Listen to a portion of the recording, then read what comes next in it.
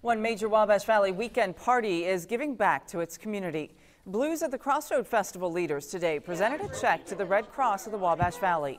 Festival leaders gave the not-for-profit agency $5,000. Red Cross officials say it costs about $500 to help a family impacted by fire. And they say this money will go a long way. This $5,000 will help us provide immediate emergency assistance to local fire families, and we'll make sure that those people will have a place to go. They'll have clothes to wear, food to eat, a replacement of critical medication. Very nice. Bluesfest organizers say they wanted to make sure the money they raised stayed local.